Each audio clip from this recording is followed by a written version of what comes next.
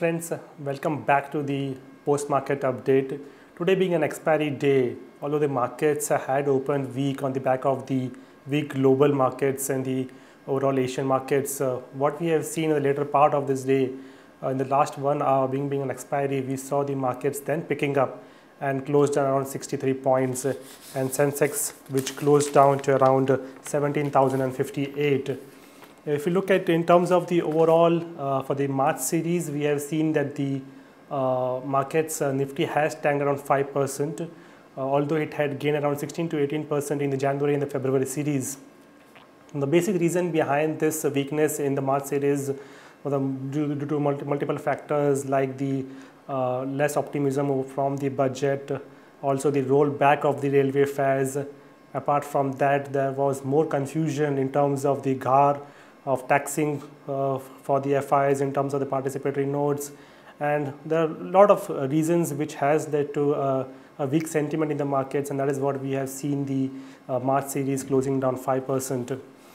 If you look at the overall sector specific, we have seen some good buying happening in the FMCG sector this month.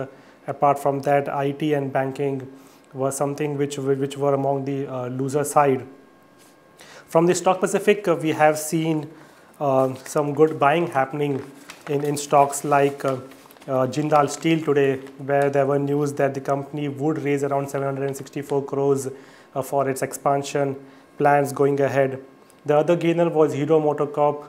Apart from that, the gainers were Anpax Laboratories and Jaiprakash Associates. Jaiprakash Associates has recently backed some good orders, one of the orders from the Bhutan, and where we are looking at some good margins from these projects, and it was one of the gainers today.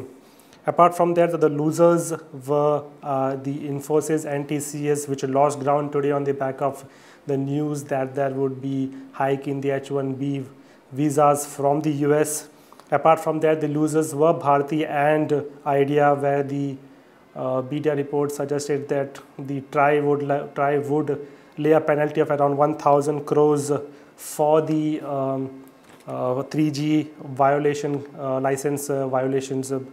And apart from that, we saw Sun Pharma also declining today on the back of the news that the company had recalled around 1.55 lakhs of bottles of eye care solution, which was noted down by the US FDA.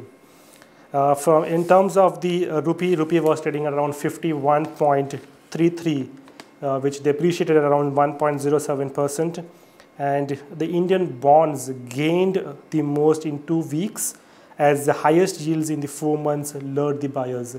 That's it, friends. Have a nice day.